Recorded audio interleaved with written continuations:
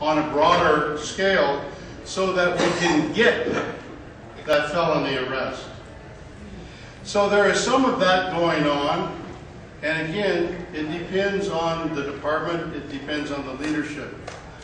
But the most serious thing in this state that we have to deal with to gain an acceptance by law enforcement is we have to influence a change at the top. Because when the change at the top comes, those young officers on the street are going to do what they're told. They're going to do what's expected of them. Many of them already agree with legalizing marijuana. Many of them will tell you in private that it's a wheel spinner, it's a waste of time. But we have to look at cause and effect, and we have to expose it. One thing that's hugely problematic to me on many, many levels is this thing called asset seizure. And marijuana plays a major role in promoting asset seizure. The federal government has an equitable sharing program with local law enforcement, and they have it for one reason and one reason only, so that they can leverage local law enforcement to do the job they want done, rather than to do the job that they're hired for as peace officers in the community to look after crimes against persons and crimes against property.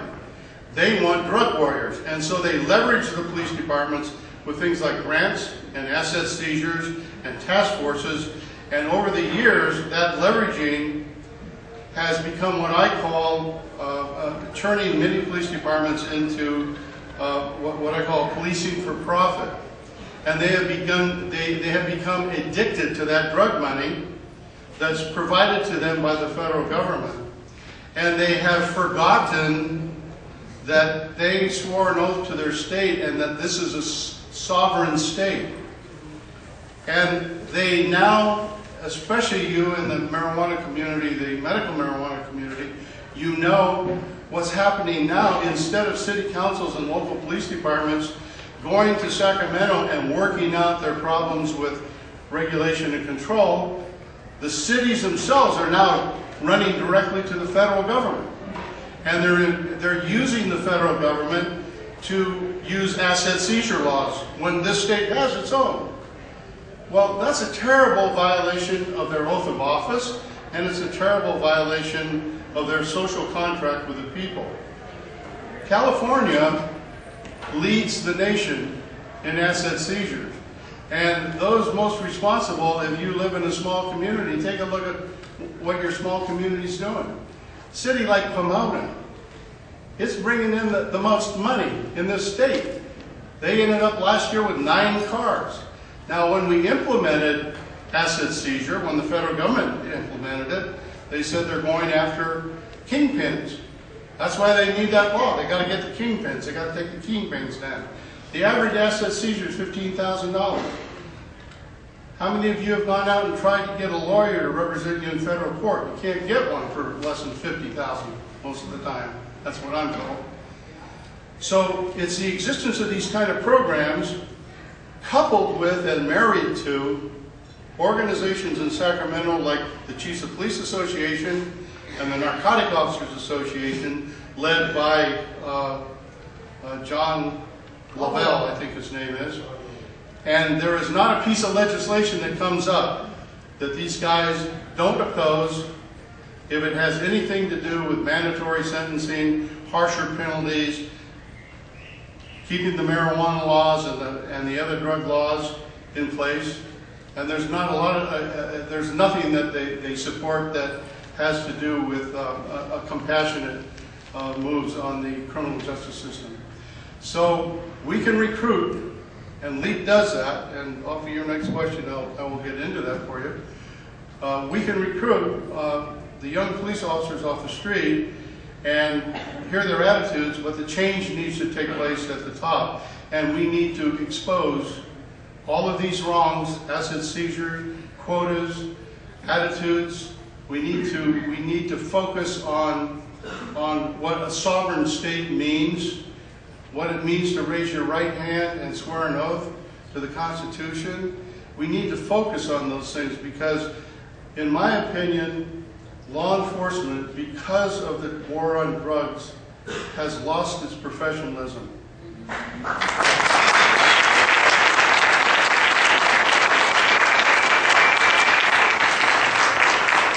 Thank you, Stephen. And amongst this, in this giant struggle for power and money, how do we exactly, as activists, work with law enforcement, both current and former, to hopefully kind of soften this divide between us, bring them on board with our reform initiatives? And also, what do you see as keeping law enforcement away? Is it job security? Is it just the social stigma amongst their peers? All of the above. It's, give you an example. I just traveled across the country with Javier Cecilia's Caravan for Peace. We visited and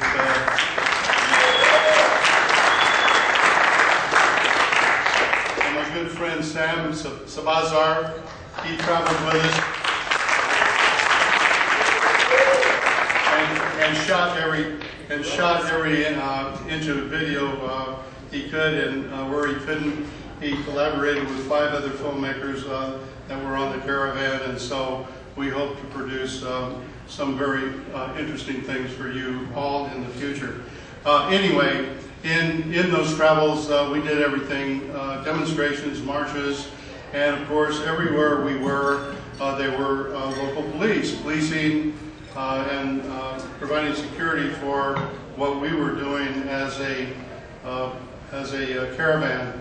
And I made a point everywhere we went, every chance I had, to give a lead pamphlet to the officers, to give them my card, to tell them what we do, to bring their attitudes out, to ask them to join us, to tell them how we can protect them, how we do protect them.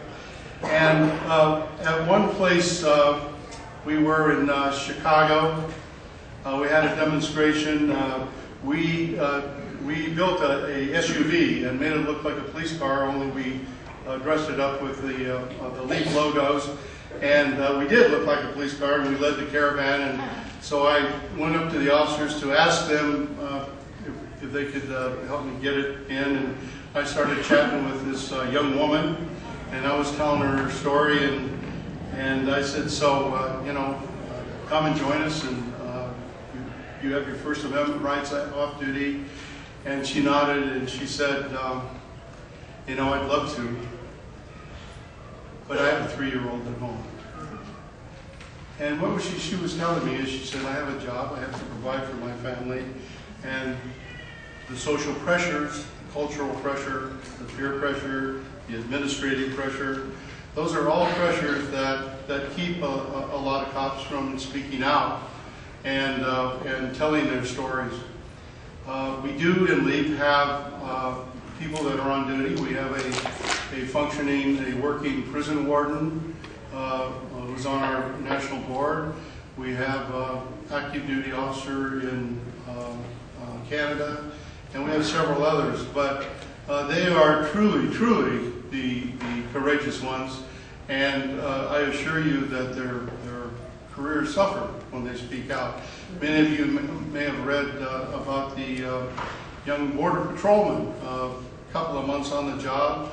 He had heard about LEAP, and he was sitting on the border and watching for violations, and said to his partner, he said, you know, I was reading about LEAP, and they seem to have some pretty good ideas about this marijuana thing and whatnot. And his partner reported him, he's fired.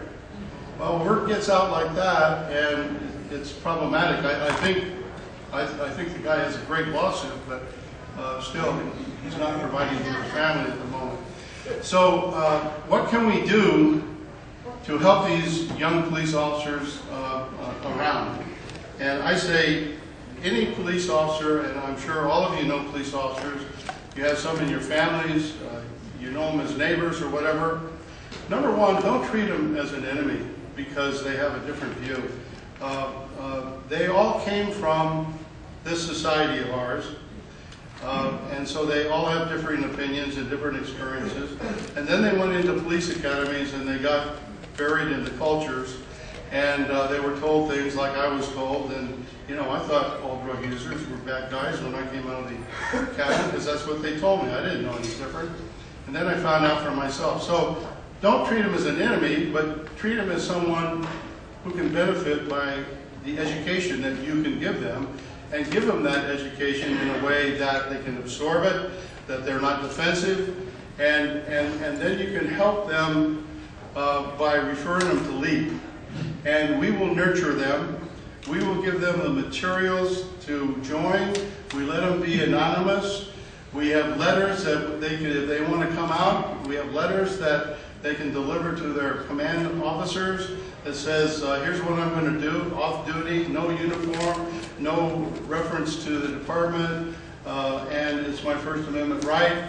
So we help in that way, and we help educate them on how to do that. So I would say to you, to help bring law enforcement into this mix, do the first thing I talked about the top echelons, and then with the young guys, because the young guys are going to promote. One day they're going to be running these departments. One day they're going to be the managers. And so help them along, get them to think, and when their thinking reaches a level that you think is worthwhile, refer them to LEAP, and we'll put them on board, and we'll help build their courage, and we'll help get the job done.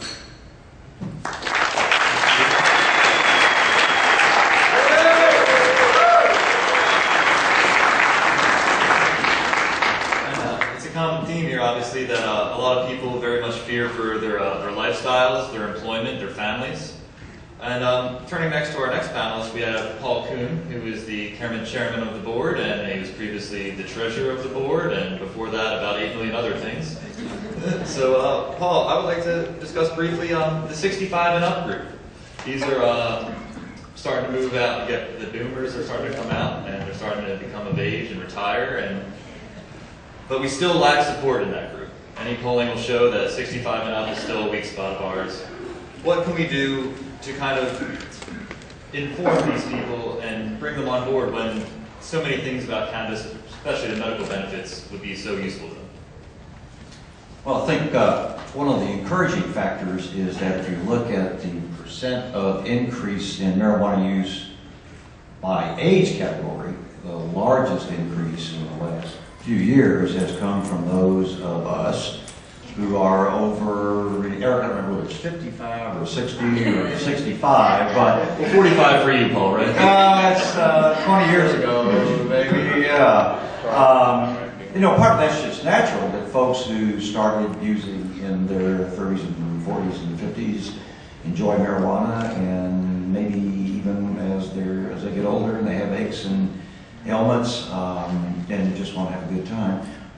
They continue using and maybe even tell their friends about it. So Ann may have some thoughts on that too, and I suppose we could both address a couple of demographics that the numbers are not good enough. That's the over 65. It's increasing, but it's still a lagging group. And Southerners, we're kind of catching up too, but it's been slow, and Republicans. But I'd have to say, you can't just blame the Republicans. And I'm kind of a recovering Republican now. I've gone over to the Libertarian side, and I'll be voting for Gary Johnson. Again, at least I'm voting Libertarian again. But you know, when you look at the numbers, the Democrats really aren't much better. We are just behind with all active politicians, I would say. It was alluded to this morning, it's not until you retire from office that you can come out and say, well, I was wrong all those years, and we really ought to think about legalizing marijuana. And that's taking place with active politicians, as I think maybe Alan pointed out this morning.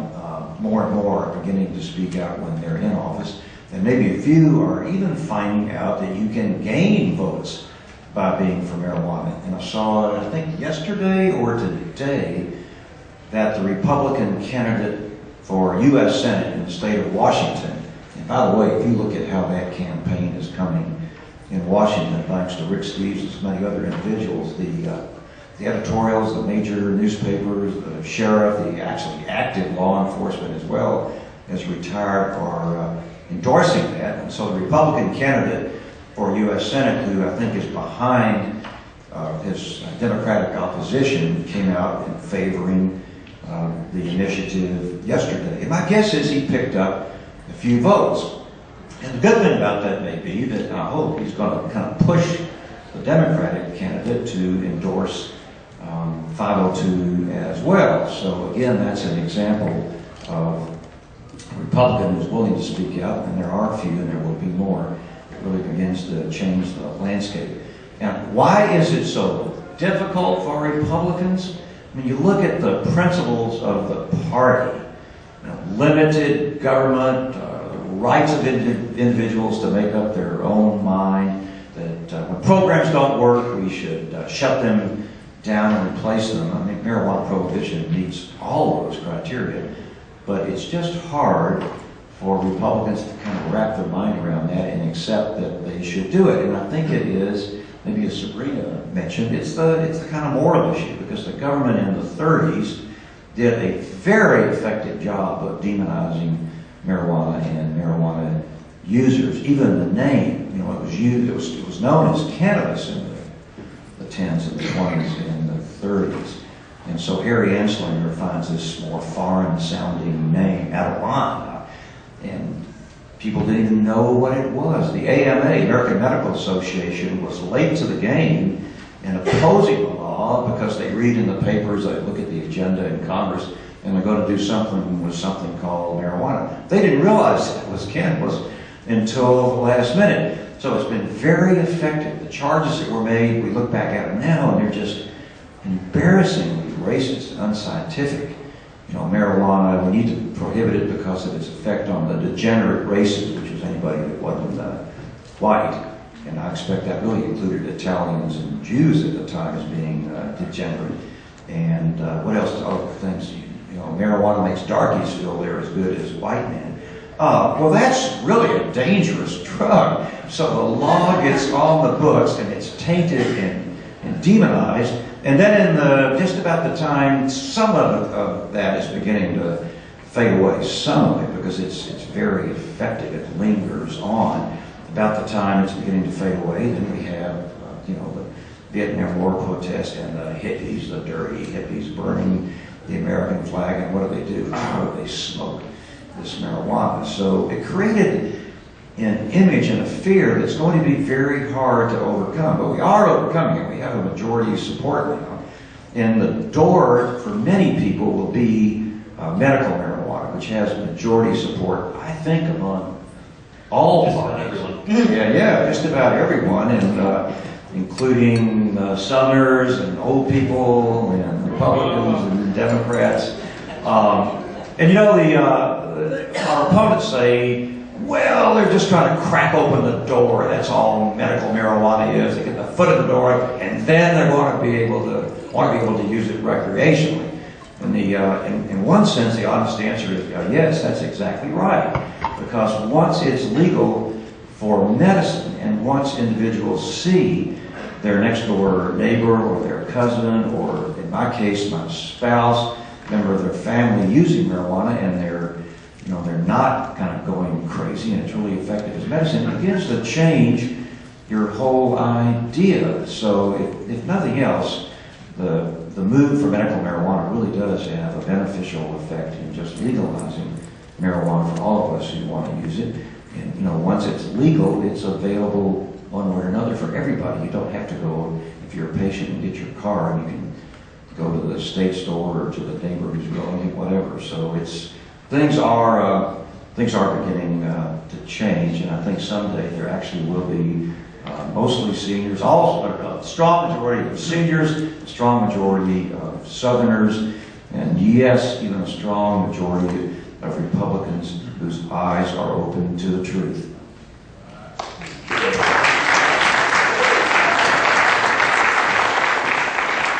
Hopefully, tie that all together, we'll see Arkansas become the first state in the South to legalize medical marijuana this fall. Cannabis bags. And I want to bring in our next panelist here on this point of Republicans, because I know she has some strong views. Our next panelist is Ms. Ann Lee, who is a strong Republican supporter and advocate from Texas. And as you may all know her, she's also Richard Lee's mom, so we all have a lot to thank her for.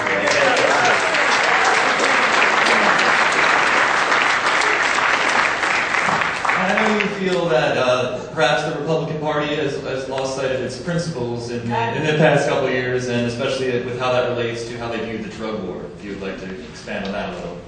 I'm going to digress for just a minute. Something was said earlier that I ask you all. Drug user. Is a drug user a man on his way home from work who stops at the ice house and has a beer? Yes. Okay. You know, we say drug users and we don't think that. We do not have that in the mind of the public, do we? No. We should. Okay, that's not what I'm here for. but when he said that, that hit me, because I do know people who stop at the ice house and have a beer. Not my husband, but many of them do. All right, I'm Indian, and I am a Republican. Republican for me, well, let me give you a little bit of history.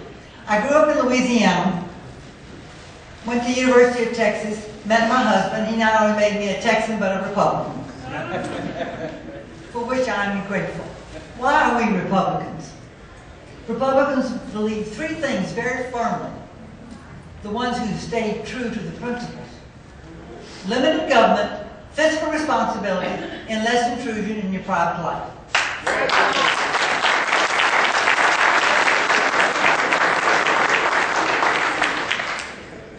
I now ask you, does not the drug war fly in the face of every one of those? Yeah. Now, before 1990, I thought marijuana was the weed of the devil. But even if it were true, why did I not realize that prohibition is not the answer? It only took my heroine, Pauline Martin Sabin, of the alcohol prohibition days, it only took her 13 years to realize that prohibition didn't make it better. All it did was make it easier for kids to get alcohol because the saloon keeper didn't worry about a license. Does a drug dealer worry about a license to sell marijuana? But anyway, I thought marijuana was terrible.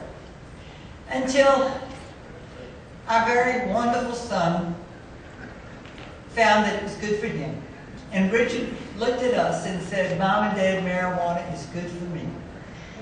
And I didn't want to believe it, because I had followed hook, line, and sinker for all the propaganda my government has put out. And I have come to question my government a lot more than I ever did. I still wave the flag. This is still the best country. We have a cancer that we have not cured, a cancer of racism, started with slavery, and it didn't end with Jim Crow. And many people do not even know what Jim Crow is. This is a revelation to me. And many people do not know that in the South, after Abe freed the slaves, the Southern white Democrats passed Jim Crow laws. Do you know, many people do not know that it was illegal for whites and blacks to go to the same school, for whites and blacks to marry. Those were laws. Jim Crow laws. And so now when I say we have the new Jim Crow, which has become my Bible,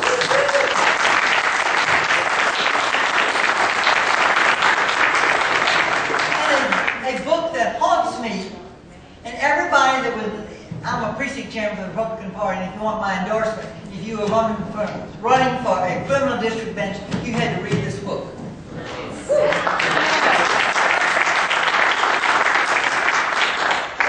Brag a bit, because when I came out to Oakland in June of 2010 to work on Prop 19, they thought, the Oakland Tribune thought it was pretty interesting. Here was this 81-year-old white Southern Republican coming to work on Prop 19. So they interviewed me. And I made this statement, and I've kept this because I thought it was a little bit prophetic. I said, on June 25th, 2010, the drug war is so bad, it's the most racist thing we have done since Jim Crow. I had that in print. I actually said that. Not too long later, Michelle Alexander, a very liberal ACLU lawyer, wrote this great book, and I have promoted it all over the place. It is a good book. It is a good book because it is true, and she has so much credibility because she takes Clinton. She does not give him any slack at all. And why the Democrats and the blacks think Clinton is a hero, I do not know. You have to answer that question for me. Because he was horrible with his drug war policies in the 8 years, along with Lee Brown from Houston, African-American, police chief, mayor. And I confronted him. You might notice I'm not too bashful. I went up to him my husband and I were out and we saw him, and I went up to him and I said, Mr. Brown, are you familiar with the new Jim Crow? He almost turned white.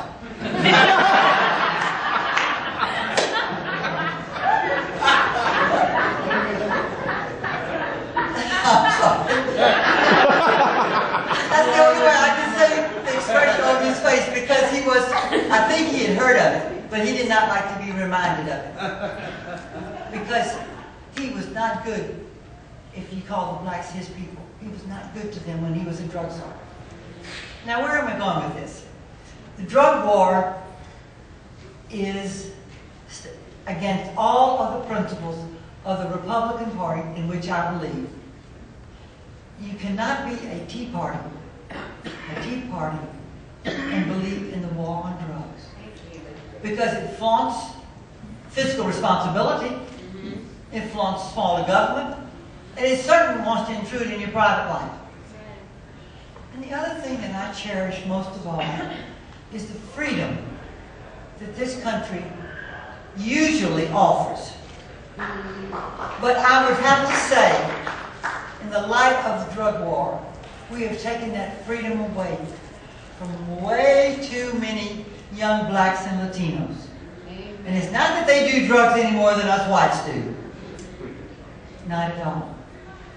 But that is my story, and I believe in my party. And by the way, about 6 years ago, when we first had a medical marijuana legislation in Austin, which didn't go anywhere, but I had 3 Republican women's groups pass resolutions in support of it. So I want you to say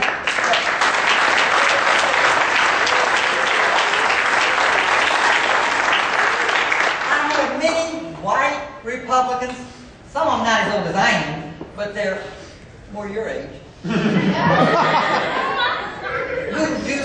do not support the drug war. And that's my story.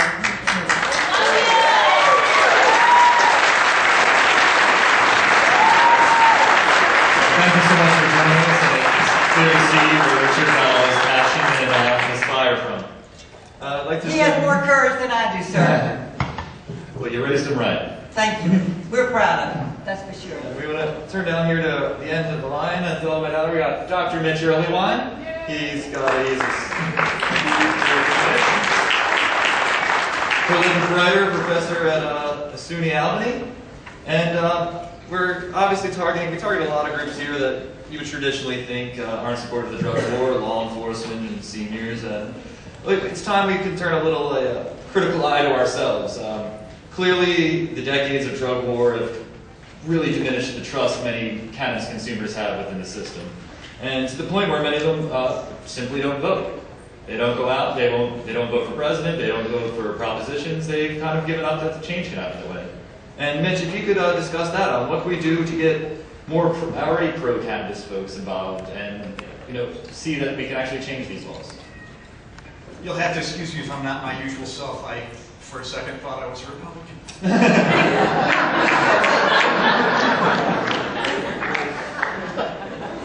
The clincher here for the folks in this room and for the folks who really are outside as well, who really aren't like us, if you can have this image in your mind. If you can imagine a little baby in a life vest on the welcome mat at your house. Okay? The welcome mat is your property. It's your home. Asset forfeiture could affect any of us. Asset forfeiture started in the 1700s when John Hancock had a schooner filled with Madeira, the wine, and he didn't want to pay this ridiculous English customs tax on it, and they took it. Okay? That's what pissed us off in the first place.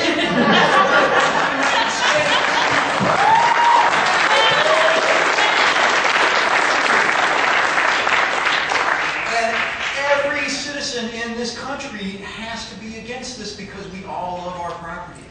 Okay, the life vest on that baby. The life vest is all about your safety. In all honesty, the drug war is sucking up our police resources. I can't have somebody come to my house and protect my house if that person is down at City Hall fingerprinting some dude for an eighth. We just can't do it. And it doesn't matter if I've got pot in my house or not. It's that police officer is not available. All right? The baby. The baby. All right? Everybody's always talking about save the children, save the children, save the children, save the children. I've been smoking pot 32 years. I've never been carded. No dealer has ever said, let me make sure you're over 18. Right? It just doesn't happen. Right? But the other thing is, the children can get literally wrecked because of some record. You get one bust and suddenly you're not eligible for student loans. You get one bust and suddenly there are jobs that aren't open to you. You get one bust and you can't necessarily go into law enforcement or in some places the legal profession at all. That is just not what we want. Right? So if you can remember the baby in the life vest on your welcome mat, that's going to be how we're going to get all us to the polls and everybody else on our side. Thanks.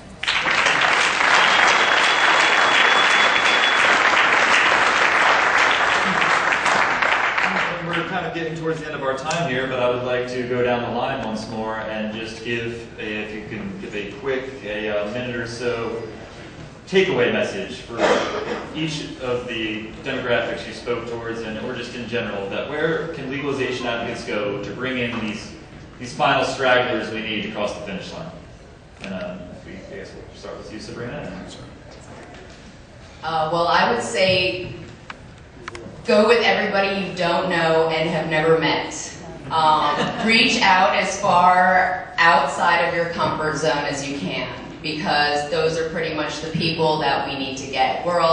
It's easy to talk about it in a room full of legalizers and with all the support everywhere, but when you're going to talk to your mom or your grandmother, some people are more afraid to bring it up. So discuss it with the women in your life and talk about it with people who you would otherwise feel uncomfortable. I heard that you were speaking to somebody at the airport, or she was in the gym this morning. In the gym this morning, yeah, I heard that earlier. You know, exactly that kind of interaction. What people on the planes coming, one to Vegas and one to Vegas to here. We talked to both of them, of course. Exactly, that's perfect. That is a perfect example of what people can do, and just show them that it's normal, mainstream, productive members of society that believe that this issue is a real, current issue that needs to be solved. Any more words on law enforcement and the leap angle? Well, I discovered one thing. There's at least 3 Republicans at this table. I guess there's only 3. Independent.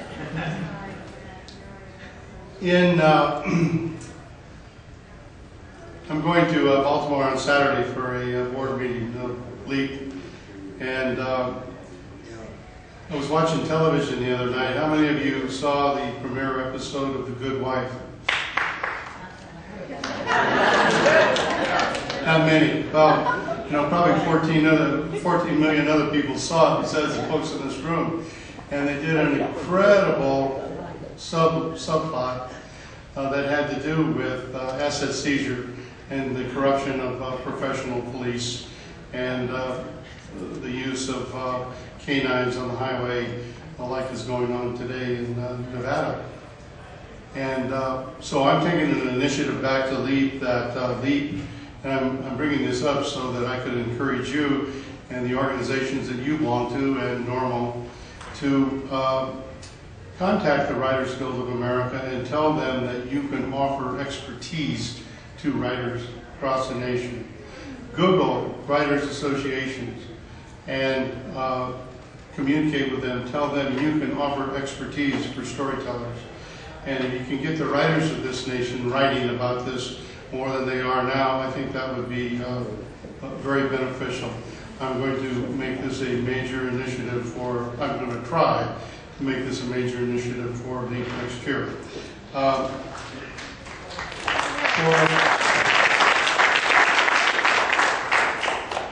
One thing I forgot to say, and I'd like to bring it up because it resonates with other things said at the table.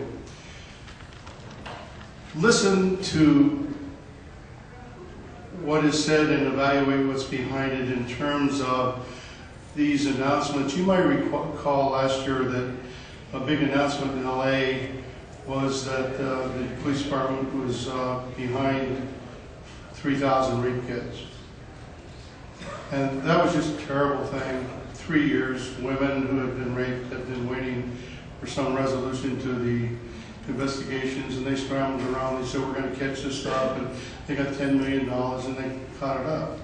But why did it happen in the first place? And if you think about it, at least if you have the expertise to think about it, everyone that's arrested for a drug charge is going to go to court. And they're going to be in court within a certain number of days. And that means that the evidence against them has to be ready. And that means that the laboratory testing, that goes to the head of the queue. That's why they're behind 3,000 rape kits. So they caught up what happened 2 months ago. We hear now that they're behind 4,000 fingerprint checks. Well, these are laboratory resources. They're behind. They're behind because they're doing all this other stuff.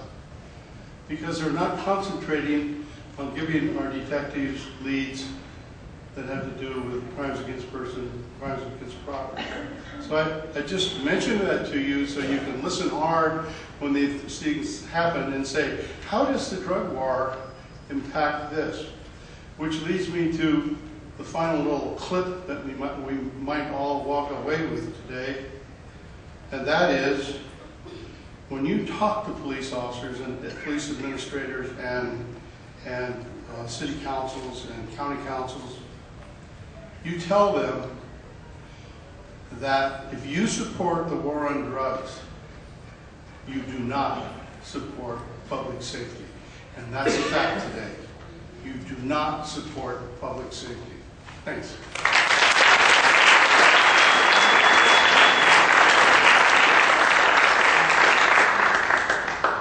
Well, this is one of the few times in my life when I've been with a Republican majority in any form. It's pretty exciting. And I would say only that, be nice to Republicans or anybody who is opposed, but maybe willing to listen, because that's how you're going to change views. And the other thing I would say, last thing, is wear that pin. That's a great conversation starter. You can be sure if somebody asks, maybe they think you're Canadian, but probably they recognize that leaf. And if they're asking, they're open, they're willing to talk. You have an opportunity to convince somebody, and we do have the facts and the truth on our side. So we don't need to be angry about it, but just calm and explain. And it's one person at a time, but we're getting there. Thank you.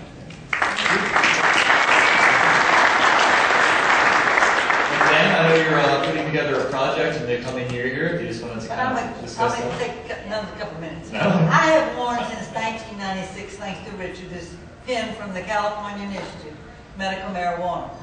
And it has brought on many a conversation, particularly with my white hair, my age, so on. They want to look at it and they don't really believe it. So then they ask about it. Then the next pin, sir, is the leap. I've been wearing leap for some time. And I believe in this. I want to follow up. I said earlier that this beloved country, which is the country of the land and the free for most of us, but far too many of the color, it's not. We've had the cancer of racism. Now we have the cancer of the drug war. And I think those of us who are active in it know that we have a lot to do, but it can be done. And now this thing he was talking about, and I'm going to throw this out. I have not mentioned this public to anybody. I thought about starting a group. Everybody needs to have a group, don't they? I like leading. All right, how about RAMP? Republicans Against Marijuana Prohibition.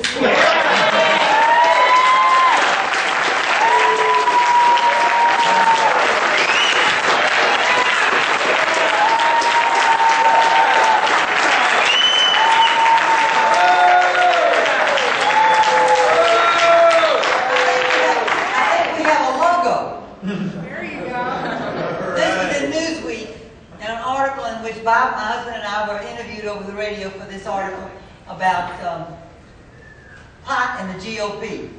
Is the party of just say no morphing into the party of just say grow? I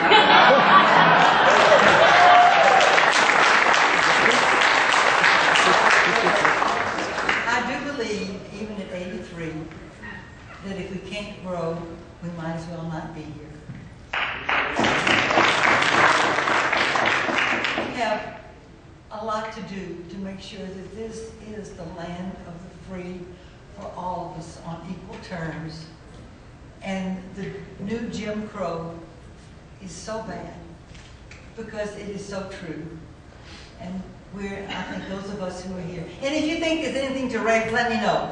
Okay? Thank you.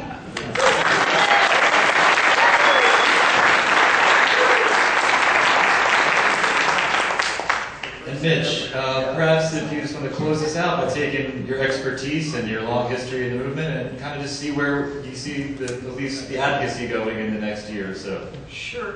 Recently I got an email from a friend at University of Central Florida, actually. And he said, I think of you as the face of NORML. And I thought, man, that's a lot of responsibility. But in fact, it really is. And I think where is activism heading? It's us kind of taking responsibility for having this identity, for being in charge of the activism. And it means sometimes I don't get to do what I want to do. Because I know if I go and punch the dean in the face, they're going to blame it on pot. If I go and make a joke and it's not in good taste, they're going to blame it on pot. If I don't listen to the hotel and keep from smoking where they don't want me to smoke, they're going to blame it on pot. And so with that responsibility in mind, let's go out as far as we can. Let's go out and represent ourselves in the best light we possibly can, not only to the people we know, but the people who have no idea who we are, because that's our responsibility. Thanks a lot.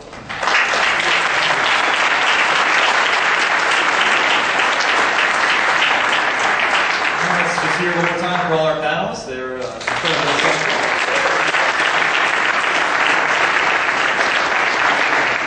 Our Berlin Wall moment is coming, everyone. We just have to keep pushing, and we will see this prohibition end in all of our lifetimes. Thank you, and please stick around for the next panel, which is, I believe, seniors and medical.